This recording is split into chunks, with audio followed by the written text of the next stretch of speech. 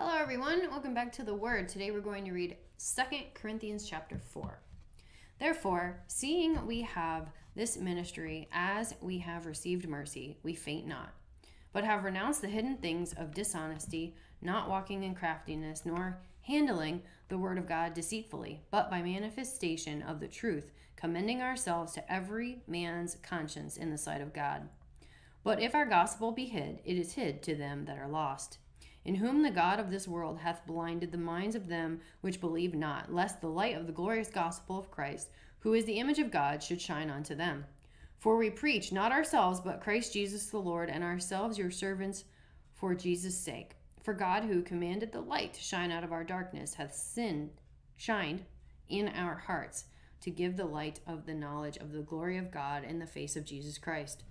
But we have this treasure in earthen vessels, that the excellency of the power may be of God and not of us. We are troubled on every side, yet not distressed. We are perplexed, but not in despair. Persecuted, but not forsaken. Cast down, but not destroyed. Always bearing about in the body the dying of the Lord Jesus, that the life also of Jesus might be made manifest in our body.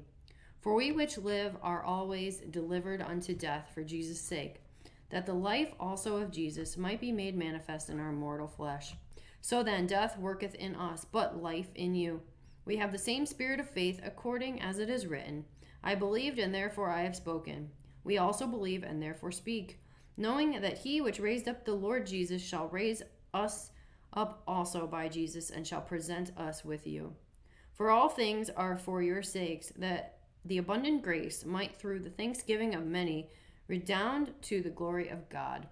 For which cause we faint not, but though our outward man perish, yet the inward man is renewed day by day.